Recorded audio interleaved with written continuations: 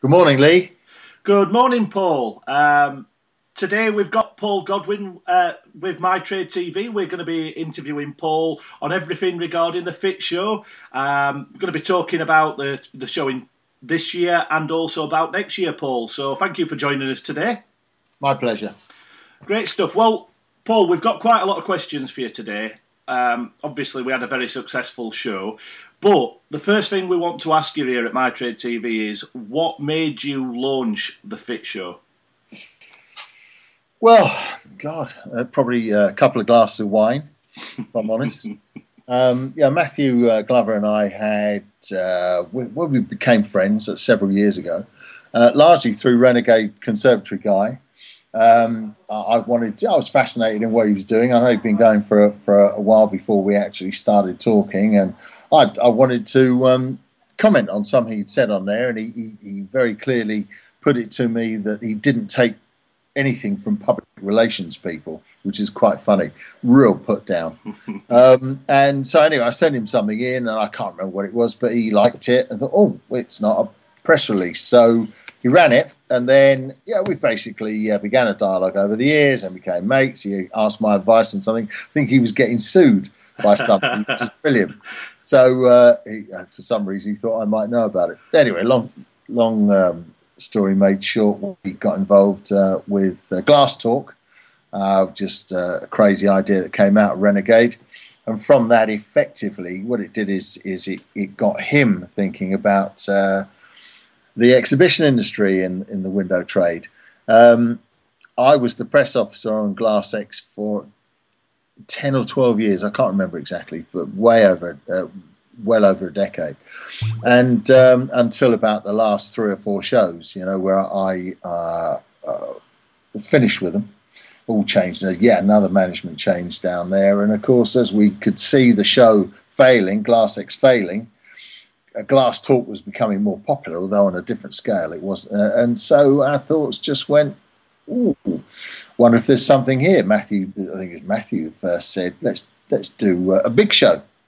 Let's do a big exhibition. So, this is spontaneity. He's absolutely crazy when it comes to things like this, and it's just do it. And because of my exhibition industry experience, I had the contacts and one thing or another, and that's why we did it. Fair enough. I mean, obviously, I came to one of your Glass Talk seminars, and they were very, very good. Did you see it as a natural progression? And also, with you working with Matthew on that side of things, did you see your partnership as a perfect double act? No, absolutely not. And I mean, I've called us the odd couple. He's slim and slight, and he has hair, and I'm the opposite.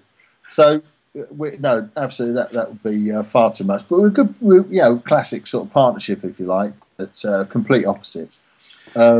He's got very, very strong views on things which I support. I have to say, even if it's not by involvement. A lot of people know what I mean by that, but I do support his views. He's very passionate about all sorts of causes. I'm busy trying to keep several children and a family and stuff together. So to be honest, I don't have the time for all that. But no, we're a great partnership, but we are the odd couple. Fair enough. Well, it's always good to see things like that. I mean, I'm sure one will be pulling the other into the directions that you need to and helping each other out. But one of the things that I did want to bring up regarding the Fit Show, and I've got to say this, and I've said it a few times, credit's got to be due to everybody involved in your team for making it, in my mind, I always say one of the best, but it's probably the best trade show I've ever attended. Would you like to tell our listeners a little bit about the attendance stats and the figures? Yeah, I can. I mean, certainly on the team thing, it's got to be said that sometimes I cringe when you hear people saying, I must thank the team, this is a team effort, and all this stuff about it. There's no I in team and all these things. Fact is that I have to say that we really did. I think in each department, we were able to pull together the best as it happens, I mean, probably you go in there believing that the people you're employing are the best, but we actually did have the best in every department. There's operations, absolutely the best people. I've worked with them, with Jo Smith for years, and met Nikki through her on the operations side. Lynn Rawlinson, who sadly is leaving, and it's nothing to do with anything I've done or said against popular rumour and the remark. A chauvinistic remark I made at the Fit Show dinner, but which was a joke and set up with her. It was, Lynn is moving on, but we've also got somebody fantastic to replace her, one of her best mates as it happens, but very talented. We had the best people, and of course, at early days, we had Matthew selling it, which you really can't beat him at it. In terms of the stats, when the show came together, we had 5,810 people over 3 days, which gave us, in exhibition terms, you measure the people per square metre, and actually was way up with the best. It was a very, very good figure in that sense. We had around about 170 exhibitors. Then you can pull together all these stats. Will be available. If they're not online now, they will be very shortly. When we launched a new website, 64% of visitors were senior managers or directors and above. 60% of visitors were fabricators and installers. And in fact, it's very difficult to actually break it down individually, but trade fabricators of doors and windows, 1,066, installers of doors and windows, 1,939, but then again we have installers of conservatories, 1,208. This is really, really dull stuff. You need to sit and look at it, obviously, and then you can analyse the figures as you wish.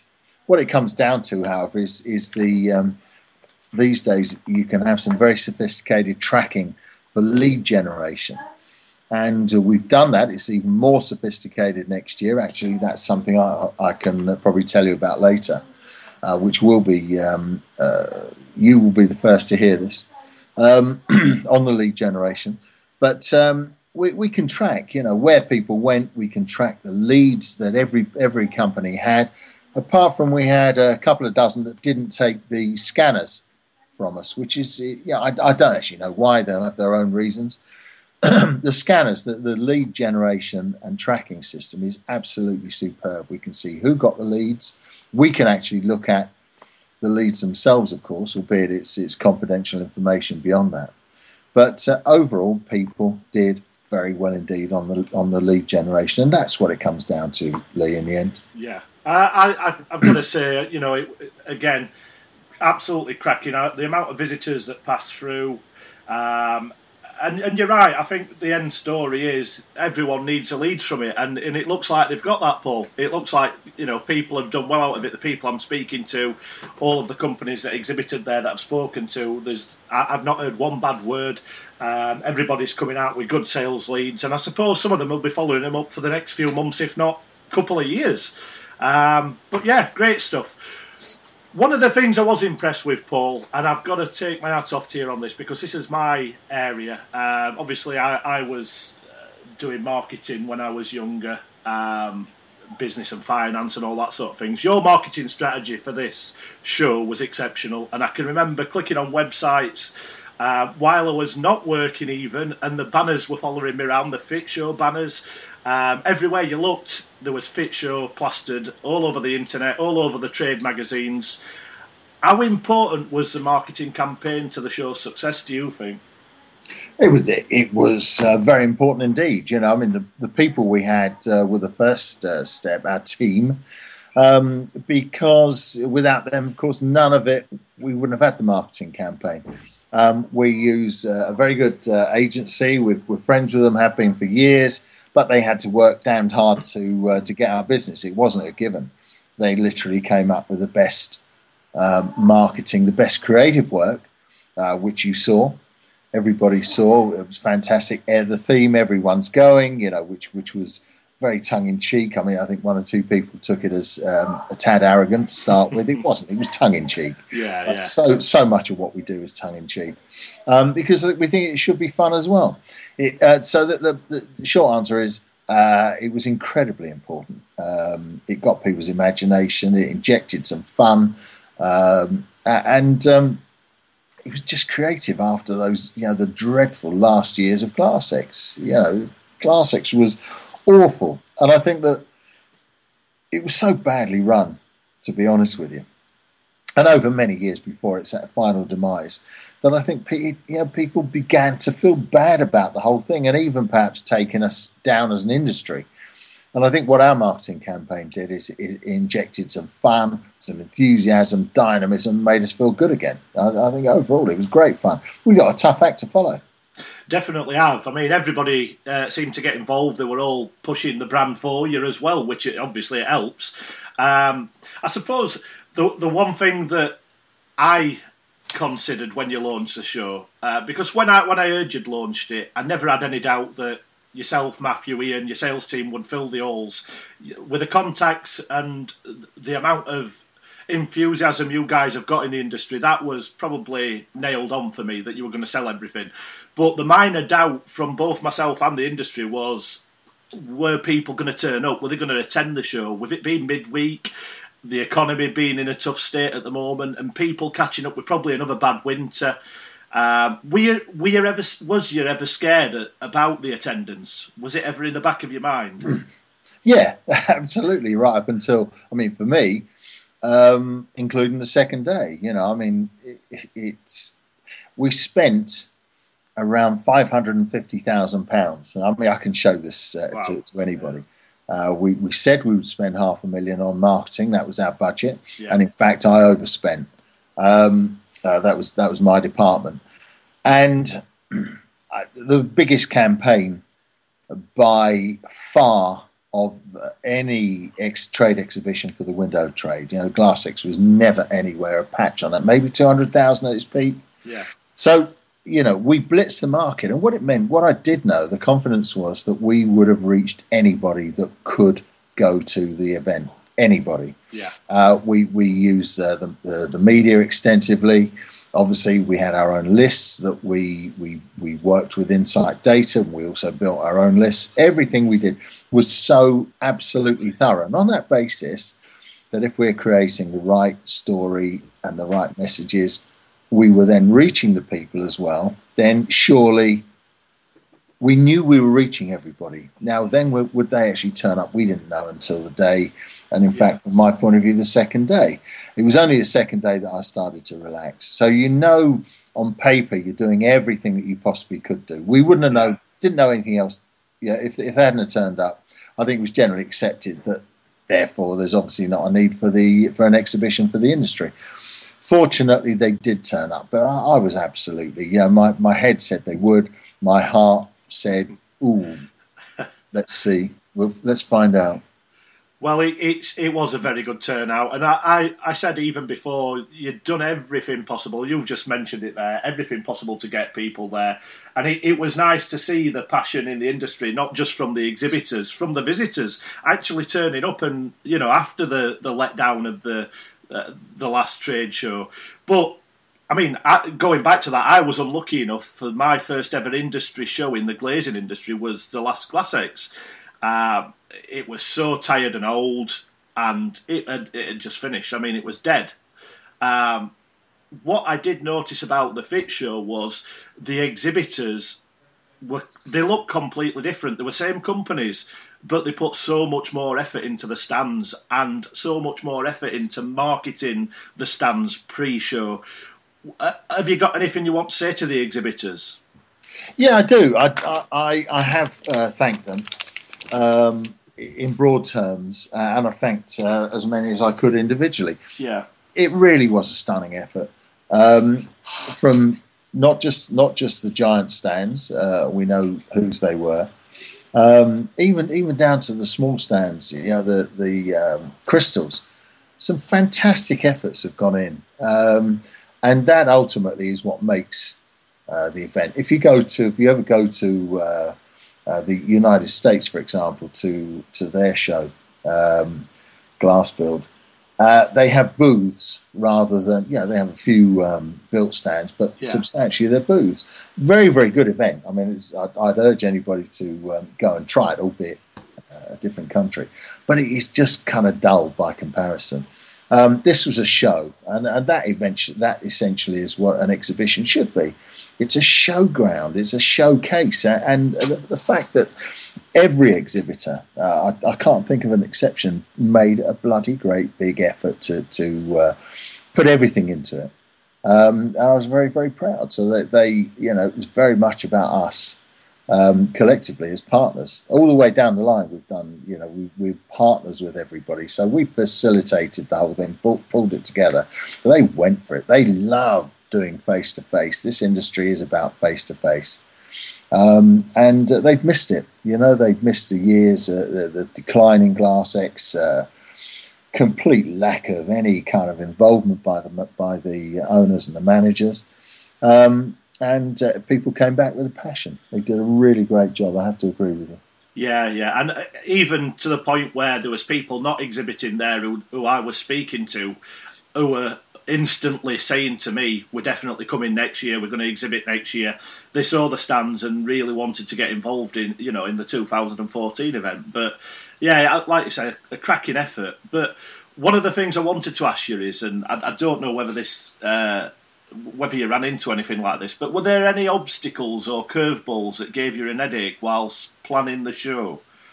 Yeah, I mean, it's not really, as it happens, other than there were some doubters, and the doubters were in quite powerful places to hear their voices being heard, about Telford, Telford as an exhibition centre. And we went along there. It's, as people have seen, I mean, it's a superb exhibition centre. There's no question about that. Yeah. It was more, I suppose, the location was being questioned. As it happens, for me, it's 45 minutes longer when I travel from the south. For anybody coming from the north, it's 45 minutes less. I mean, what's the big deal? So, as I say, there was that was the only issue, and we believed that we would overcome that. And indeed, it's just simply because come and look. If you put on a decent enough show, then people will come along and see it. They don't care where it is, within reason, obviously. It is. That was the only issue really that came up, but we dealt with that. And people turned up anyway. Yeah, fair play. I mean, I never really heard the whisperings about that, but I think it's a great venue. I'm actually up there again with the locksmith side of our business. We're up for the MLA exhibition, and it's a cracking venue. I've been there a couple of times. I don't see the problem there myself, but yeah, okay. I'm going to be really cheeky now because we're going to ask you about the gala dinner. Now, the gala dinner was a sellout and obviously a huge hit with everyone. People in this industry, like you said earlier, love getting together, love having a drink, love having a laugh and catching up with friends, old and new. Did it exceed your expectations at the night function? And also, the cheeky bit, can you tell us who the comedian is next year? Because Ed Byrne was cracking, by the way. I don't know how you're going to follow that. Unless you get up yourself, Paul. Well, I was up there, if you didn't remember. Ed Byrne stealing your thunder, Paul. He was good, wasn't he? He was fantastic. He really, really was cracking. I have to say that I'm always nervous in the sense of, and I did fire a couple of shots across his bow in the sense of just going for the double glazing industry type of thing, because it's cheap shot these days. Yeah. Double glazing, the so-called double glazing industry is as professional as any now. Yeah, we've got rid of so many of the cowboys. So, yeah, the old cliche double glazing jokes are not welcome. No, and he didn't. He was absolutely superb. He's the right guy for the event. Did it exceed our expectations? You're damn right it did. Yeah. We thought, well, let's put something on. Let's have, we might get 500. We might get I pushed. We could get 500. Matthew, he's always incredibly enthusiastic about everything, and I and this is where the partnership comes in. I'm not sure, Matthew. Anyway, we went for it, and it was we surpassed the 500, I think, within a fortnight of launching, and of course we had 800 sit down, which is amazing. And it was just a good do. I think everybody enjoyed it. It was a good do.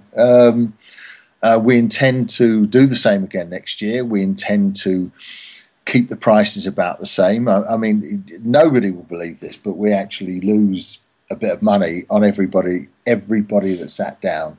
Yeah. We lose a bit of money on it. These events are ridiculously expensive to put together. People can do their own if they're that bored. They can do their own back of the cigarette packet calculations. It doesn't matter. It was a great party, a great do. We will do it again, and but we do it as part of the Fit Show, not a standalone. So it was fabulous. As for next year's comedian, if I told you, I'd have to kill you. Well, I'll leave that one then. I'd like to stay alive. Truth is, Lee, we haven't got a clue. We're working on next year's Fit Show, and we will do the dinner in due course. And I don't know, a couple of weeks before it, we might think of something. Fair enough. That's good enough for me. I enjoyed the night, and it was absolutely cracking. I look forward to that again next year. With the success of the first show, Paul, you've launched the next one for 2014, and if I'm right, is it every 2 years after that? That's our intention. Okay. Yeah. Now, what's the thinking about having the second show so soon after the first, the following year? Well, it's a mixture, really. We demand is one. There were a number of companies that wanted to get in and couldn't because we sold all the space, or rather, the space was bought. As much as us pushing it. Yeah. There were a number of companies that came to us during and immediately after the event and said they wanted to get in there. And, of course, a number of companies that wanted to repeat. They wanted to go back. I think for many organisations, they pulled the leads. They were able to assimilate the leads and the quality of the leads. Perhaps they're smaller organisations or something, and they know what they've got, basically. And they know it's down to them to actually convert those leads now. We've presented the people to them. It's up to them to actually work with them, try and turn them into something. Some organisations, it takes longer, they need longer. But essentially, we had enough immediate demand. In marketing terms also, bear in mind that this event didn't exist, certainly a couple of years ago. We've created something from scratch.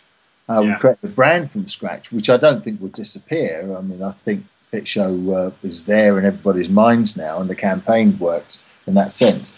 But it's brand new, and we've got to sustain it, put it together for a couple of years to make sure it stays in people's minds. Yeah. And the other issue is that we created from scratch also a business. We've got an infrastructure, and as fit as I think we are, financially, economically, management terms, we have a business now. That we have to sustain. So that's a relatively minor thing, but of course it would mean if we didn't do anything until for 2 years immediately, then we would have to break everything up and start again in a year's time, effectively. But essentially it's about marketing the brand, about sustaining and building the brand and reinforcing the brand, and actually because we have now already sold more than 50% of the space. That's in contracts. Signed contracts, and in fact a couple of very big names will be announced over the next couple of weeks. Well, I mean, that leads me perfectly on to my next subject, because I've had a good look at the floor plans and the exhibitor lists, and like you said, things are moving fast. You've just said there 50% have already booked. What do potential exhibitors need to do to get involved in the 2014 show, Paul? Well, I mean, without being too obvious, I suppose, trying not to be obvious, they've got a book, and they've got a book soon. The fence sitters missed out last time. The longer you leave it, then the less choice you have in the stand that you book. If you have any intention, if you're really looking at it seriously, get involved and get involved soon. Look at it now. You're not going to get a deal. Nobody got a deal. We will not do deals. It's as simple as that. It's a cancer in any business. You start slashing prices because you think you're not going to sell something. Rubbish. It's just going to burn away at you. The fact is that if you think that you're going to get involved, then do it soon. Of course, we will say that, but in fact, we've got a year to go. In real terms, 10 months, 11 months, to actually sell it. So we're not worried that without being cocky about it, we will sell the space. Of course, we will. So if you have any intention of getting involved, then look at the floor plan now. Come to us, talk to us, get the best space that you possibly can now, and get involved now. In doing so, the earlier you get involved, then the better you're going to make it for yourselves. Good stuff. And last year you had some. Well, this year I should say. Obviously, it was only in April, but we had some very well received competitions and seminars at the show, including the Master Fitter Challenge, which was very popular with visitors and watched over by GQA. Qualifications, and you had the Sales Pro of the Year, which was I think Quatatis got involved in that side with you. Do we have anything like this planned for the 2014 Fit Show, or anything new coming up, Paul? Yes, we do, and we're going to run both events again. Good stuff. We'll sharpen them, chisel them, make them a little bit slicker, perhaps.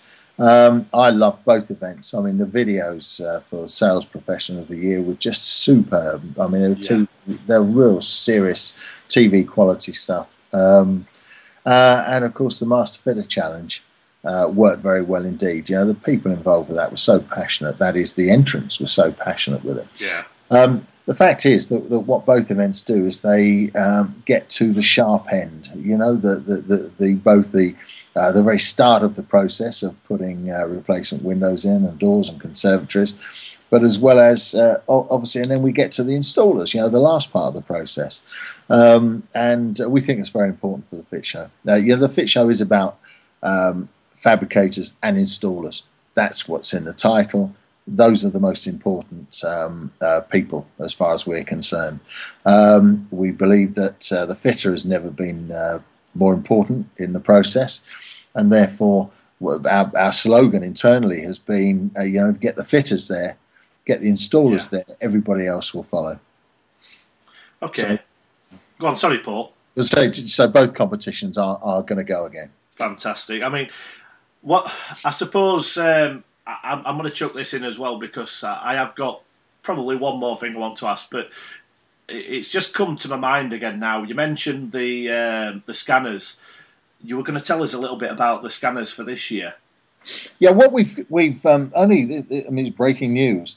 We've been back to our registration company. It's part of a very large organisation in the exhibition service industry. Yeah.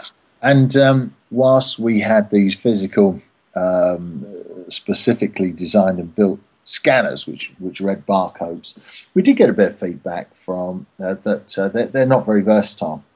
What's happened now is there is a development where using smartphones, and certainly on an iPhone, and I'd hope it's on Android as well by the time we get there, what will happen is that we're going to offer this as the primary selection for exhibitors, that they would download an app for their smartphone and they would scan visitors. As they scan a visitor, all of that visitor's information appears as we have it, appears on their smartphone.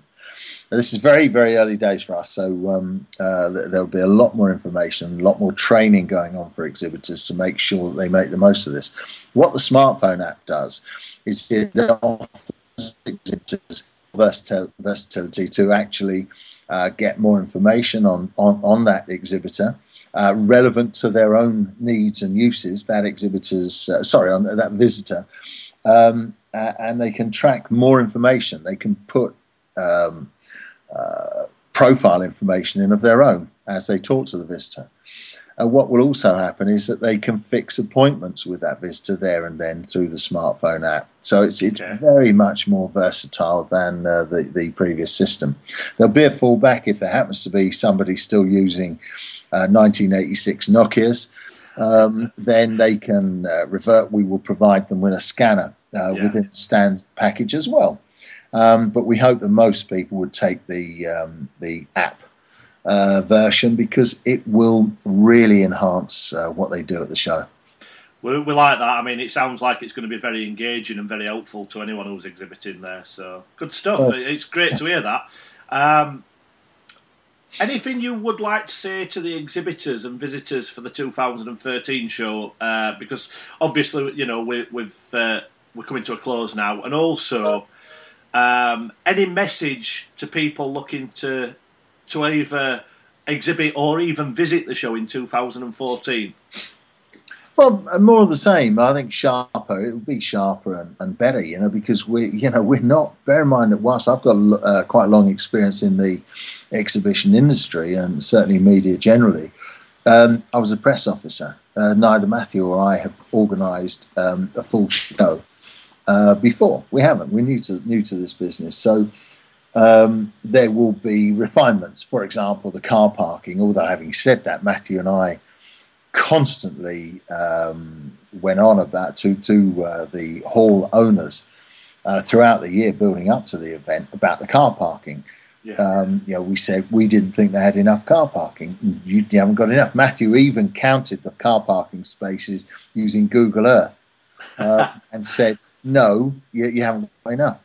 I think we proved the point there, and whilst it was dealt with quite well on the day, and it was a good problem to have in a sense, that will be resolved for next year. So it's another big announcement, really, in the sense that there is a whole new multi-storey car park being built within a few hundred metres of the site, and there is also another site adjacent, which is going to be, I think it's called the Arena, next to the halls, which will be added as well. And I think there's 500 spaces in there. So the car parking will not be a problem next year. And that was the only major issue, really.